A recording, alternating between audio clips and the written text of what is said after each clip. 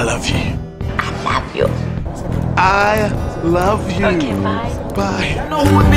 Welcome to your bachelor party. Hi, Long time. long time. You look wonderful. You look the same. Ouch.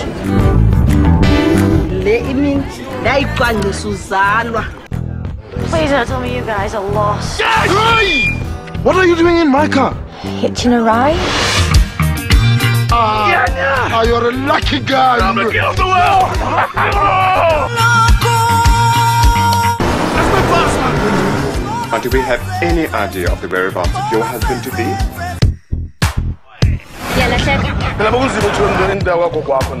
We need to talk about a plan B. That's what we put into action if the groom doesn't show. Can I just do one thing right? What's he saying? I'm saying South Africa is a beautiful country. Who gets married these days anyway? Why bother? Well, for companionship, for comfort. Home-cooked meals, raising kids together. But women will always mess you up with their disappointments, with their expectations, with their ex-boyfriends. That you don't have to talk all the time. You can just enjoy home silences. Sounds horrific.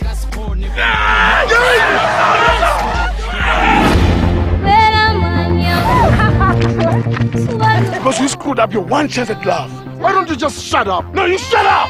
It has to be about everything. The truth is always best, no matter how much it hurts. But my friend, You are not my friend. this man is getting married tomorrow.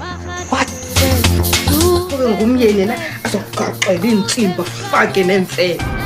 Where are you taking me? Your wedding. We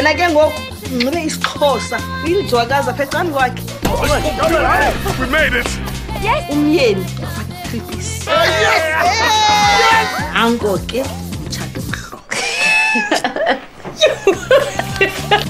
Marriage is one of the things that God got right. You hate your wife.